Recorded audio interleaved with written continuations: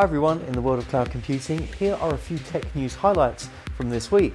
I'm Brad Nelson of Nelson Hilliard, cloud computing recruitment specialist placing great people in cloud, IoT, fintech and AI. Thank you all for your support on social media and subscribing to our blogs and YouTube videos. We are now on iTunes with our podcasts. Of all the shows and the news, below there is a link. Watch out for the new weekly cloud computing shows with David Linthicum, who is the world's #1 cloud industry expert and internationally recognized thought leader. And don't forget to like, subscribe, comment and share these videos with your friends and your colleagues.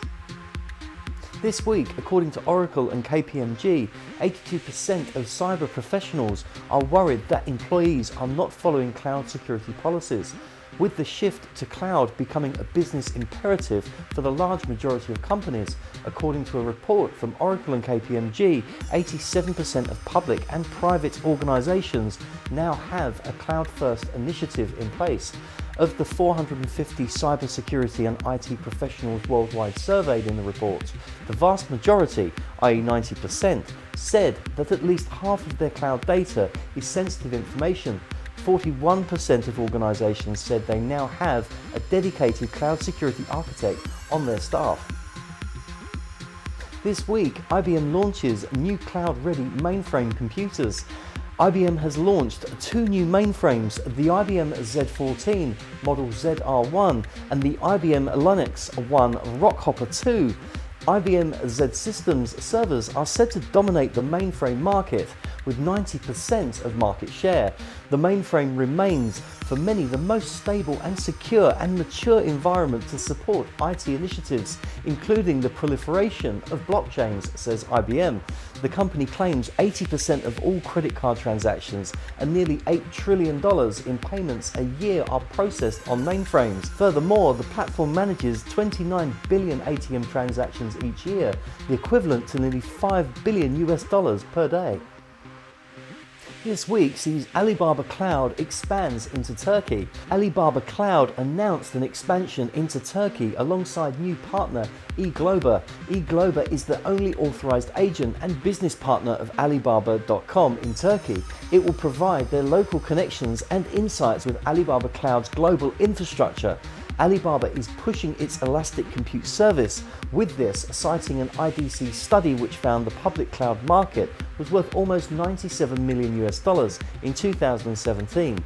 The company also sees Turkey as a gateway nation between East and West. Yeming Wang, Deputy General Manager of Alibaba Cloud Global, said in a statement that Alibaba Cloud has always been dedicated to making future-proof technology inclusive within the markets in which we operate. We aim to become the preferred cloud service provider for all sizes of businesses in Turkey by providing a full range of cloud solutions and combining this with eGloba's local expertise. This week, HPE has acquired the UK company Red Pixie, adding Azure skills to its cloud consulting arm. The acquisition will fall under the remit of HPE Pointnext, the company's services business.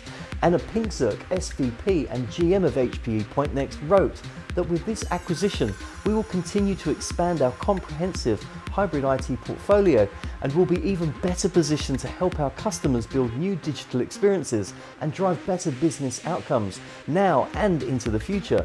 In September 2017, the company bought Cloud Technology Partners, whose focus is more on the Amazon Web Services side. I'm Brad Nelson of Nelson Hilliard, cloud computing recruitment specialist placing great people in cloud, IoT, fintech and AI. I hope you enjoyed watching this week's news, and remember to like, subscribe, comment and share this video with your friends and your colleagues.